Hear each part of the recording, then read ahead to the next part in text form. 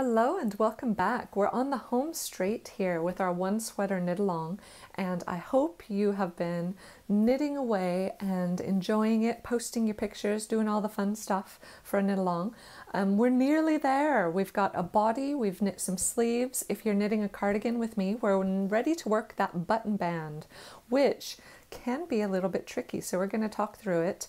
One of the things that is helpful before you begin your button band, block your knitting. Just give it a nice block, let it be flat and even as possible before you begin to pick up stitches and do all that work along this edge. Make it as easy as possible so it's nice and flat as it will be and it won't roll as much. It'll also give you a chance to double check your gauge. I am going to go off-piste slightly from the pattern. I have some top tips for you today about how to work the button band without slavishly following the numbers in the pattern. Although I have the pattern here and it's great, it gives us the exact numbers to pick up along each edge. The only problem with that is that perhaps you've made the sweater longer, perhaps you've made it shorter. And then all of those numbers are no longer relevant to the piece that you have. So I have a technique for you to never go wrong with the numbers that you're picking up, and it has to do with the proportion.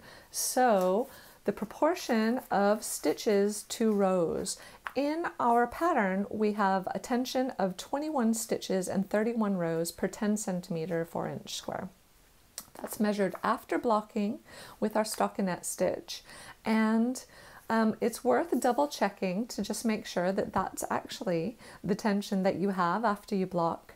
But what's nice about the tension as given is that it works for almost all stockinette stitch. You can almost always pick up a proportion of 2 stitches for every 3 rows. If we just reduce that down to its basic numbers here, we have 21 stitches, which we divide by 10, we can get 2 stitches, 31 rows, divide by 10, we get 3 rows. That's our basic proportion. That means that along all the edges where we have we're working on the rows, we know that we can pick up 2 stitches for every 3 rows along these edges. Sometimes you get a big curve for a neckline or something like that, and then you need to think quite carefully about that proportion. It might be slightly different. For this one, it's I'm not too worried about picking up 2 to 3 stitches, 2 stitches for every 3 rows along this edge as well. One thing that we will do differently is obviously when you get to the top of your sleeve, for example, and your back neck, you're no longer working on rows. So you're not picking up 2 stitches for every 3 rows. You'll just be picking up stitches from stitches. So you pick up 1 for each. So for every little stitch I have here, I'm going to pick up 1 stitch in there. And the other slight deviation I'm going to make from standard procedure is down here at the end, right at the edges. Some of you may have picked up stitches from button bands before, and this edge can sometimes create a little dip in here because you're working on smaller needles, you're working a rib fabric which has a tendency to pull in, and it might create a little curve in here. So what I'm going to do is I'm going to pick up a couple of extra stitches along this tiny little bit here, and I'm going to make sure I pick up a stitch right at the bottom here. I'm going to pull this out, and actually my first stitch is going to be right in there, and I'm going to give it a couple of extra in there. So those are the things that I'm doing slightly differently. I have here some needles that are smaller than the needles I worked the body with, and I have them on the longest cord I could find. Now if you're knitting an adult cardigan, you'll need a really long curve to pick up the stitches because you're picking them up all the way around here, and that is a lot of stitches. Make sure that you have enough room on your cable to hold all those stitches before you get started. So let's do it. I'm going to pick up with my yarn here and my knitting from the right side. I'm looking at the right side. So I'm beginning, this is like the right side of your cardigan as well. I'm going to go in with the tip of the needle, and I kind of hold my yarn in a crochet fashion to pick up stitches. You know, some people hate picking up stitches. They think, oh, it's like this necessary evil. I find it really satisfying personally. I think it's really nice to pick up stitches that then look so nice and tidy, and yeah, I love it. So I'm going to pick up my next stitch from a full stitch in. I'm going under both legs of the stitches. I'm not splitting them like halfway through like that. So I'm going to go in here underneath both legs of that stitch as well, and under here. And so I've picked up 3 stitches along this edge. And now I'm going to start my proportion, my 2 to 3 proportion. So I'm going to pick up 2 stitches, 1, make sure I go under both legs, 2, and then I skip 1. So I just tease out a little bit and make sure that here's the space, the next space. I'm going to skip that one and go into the following space and go 1, and then 2, and then I skip 1. So I'm going to do that all the way around, and I'm going to make sure I have a multiple of 4 stitches working all the way around. And because I really love it when things are nice and symmetrical, I'm going to make sure I have an extra 2 stitches so that I can have 2 knit stitches at the bottom of this edge and 2 knit stitches at the bottom of this edge. So in actuality, I'm picking up a multiple of 4 stitches plus 2 there. I'll need to do a little bit of, fudging it when I get all my stitches on the needle, just to make sure I have the right number. I might need to pick up an extra stitch, might need to work 2 stitches together so that I get the right proportion.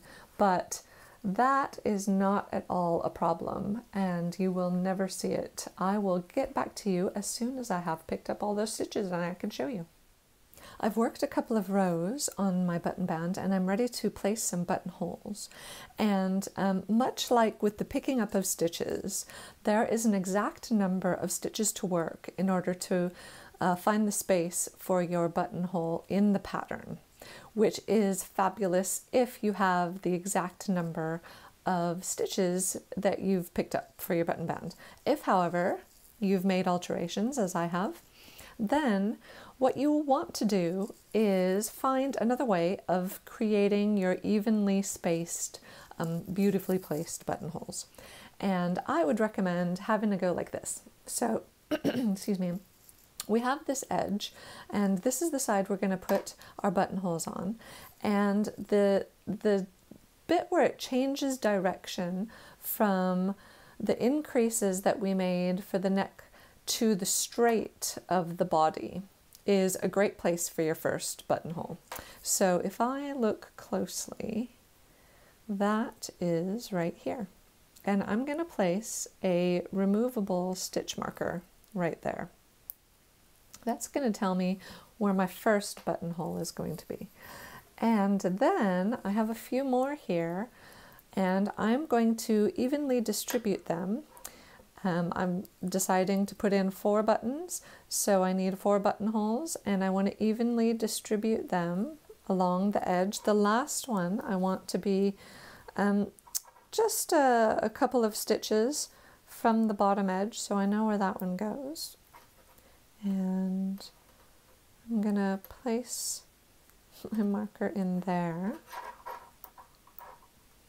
And then I have 2 more, and I'm just going to eyeball it and have a look, and then I'll count to make sure I have an even number of stitches here, here, and here, make any adjustments necessary, and then I'm going to work around, because my yarn is here, I have a wrong side row next, to this space, work a buttonhole to this space, and I'll know exactly where they're going to be and that they're in the place that I want them to be. If you're working a cardigan for a woman who is maybe a bit more busty, then having a buttonhole right at the kind of fullest bit of the bust point is good, because that will be a space where obviously the gaping in the button band is very likely. So and even, you know, moving the buttonholes a little bit closer together in that space so that you have a little bit more support in that area is not a bad thing. And if it's just a couple of stitches, you're not going to be able to see that. So don't worry too much about that, you know, not being the exact number of stitches apart from the other buttonholes. It's actually a very subtle difference there. But in a little baby one, it doesn't matter very much. So I'm going to work around and see you when I get to that space. I've worked to 2 stitches before my first marker, and our instructions call for a 2-stitch buttonhole. So we'll be casting off 2 stitches, and then on the following row, casting on 2 stitches to cover that. That is a perfectly good way to make a buttonhole. I think that that's great for a larger button. We're working on a small little cardigan, and it will have relatively small little buttons. So an equally good buttonhole option is a decrease with a yarn over. And if that's too large as well, you can always do the decrease on this round or row, and on the way back pick up a stitch so that it's not as big as a yarn over. But let's do it as instructed. So I'm going to cast off 1 stitch, and then I'm going to go over the button marker to cast off 2 stitches, and that will be my buttonhole. And I'm going to work to in pattern to the next one as well, maintaining that rib. I won't miss it on the way back because there's a big gap. And then purl, and I'm going to knit, pass one over, knit, cast one off. And I'm going to do that a couple more times, and then I shall see you when I'm ready to cast them back on. I've finished my row, and I'm working back to the first buttonhole here, and I'm just going to cast on 2 stitches with a backwards loop. Cast on 1, 2, just to fill that gap, and then I continue on in pattern, and I'm going to do that all the way across, and there is a space for my button. I've worked 2-stitch buttonholes for my cardigan, but in case you find that that is a little bit too large for your buttons, working a 1-stitch buttonhole is perfectly good too. So if you start, I have a purl and a knit stitch. I'm looking at the right side. I work a yarn over and then my decrease. So I've made an increase and a decrease. That will give you another little hole, but slightly smaller than the 2-stitch buttonhole, and it's quite tidy with the decrease kind of covering up the purl stitch next to it, and continuing that knit column. So another option if you want a smaller buttonhole.